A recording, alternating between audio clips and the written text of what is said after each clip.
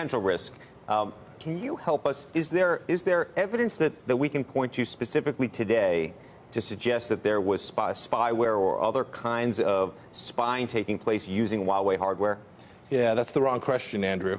It's de facto a real risk to you. They may not use it today. They may not use it tomorrow. I don't want to diminish the risk. I'm just raising the question because we've also heard from the CEO of Huawei who says, look, we don't share this information. We're not working with the Chinese government. Point to something specific. False. That's just false.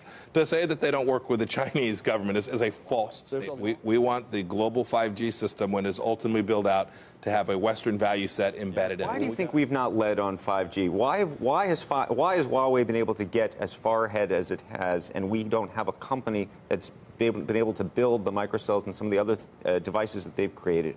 It's an important question because we need to make sure that's fixed going forward. So it's not just a rearview mirror, why didn't we get there, but how is it the case that we're going to ensure that there are Western alternatives to